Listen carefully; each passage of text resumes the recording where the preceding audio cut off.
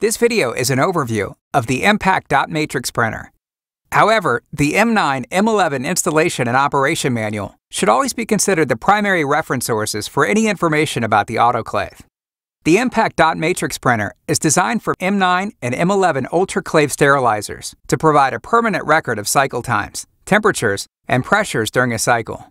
Warning: disconnect all electrical power to the unit before removing any of the unit's covers or making any repairs to prevent the possibility of electrical shock. Failure to comply with these instructions could result in serious personal injury. Remove covers, assemble printer.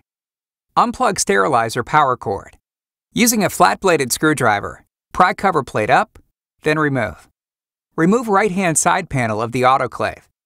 To remove the right-hand panel of the autoclave, remove 3 screws on the right hand, 2 screws on top, and 1 on the back. Pull panel out and push down to release. To connect the printer to the sterilizer, route printer harness through slot and top cover. Connect harness to printer terminal on PC board. The connection is labeled to printer. To install or replace the paper roll, turn printer on its back. Unroll 2 to 3 inches or 5 to 7.5 centimeters of paper. If necessary, cut a straight edge on the paper to feed into the printer slot. Remove printer cover from printer. To remove printer cover, bend the housing slightly to release tabs. Feed approximately 1/4 of an inch or 6.4 millimeters of paper into the printer slot.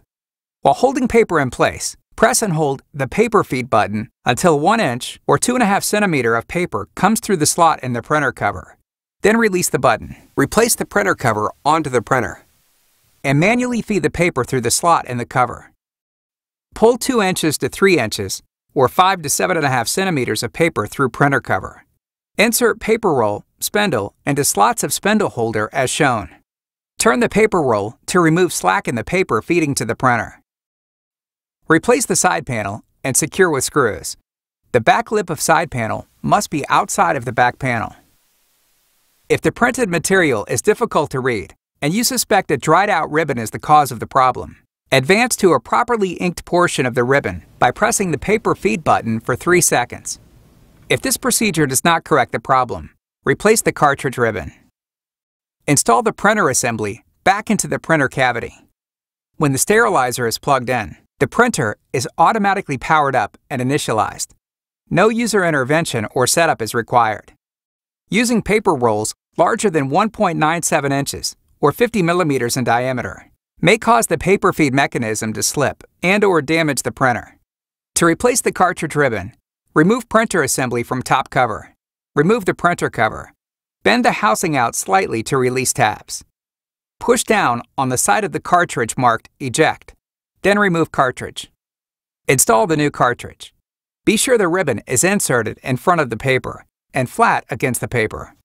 Press cartridge down until it snaps into place. Turn the cartridge knob clockwise until ribbon is tight. Install printer cover and position printer on sterilizer. For more detailed information about your autoclave's printer, please refer to the M9 M11 Installation Operation Manual. For further support, contact Midmark Support Services at 1-800-MIDMARK.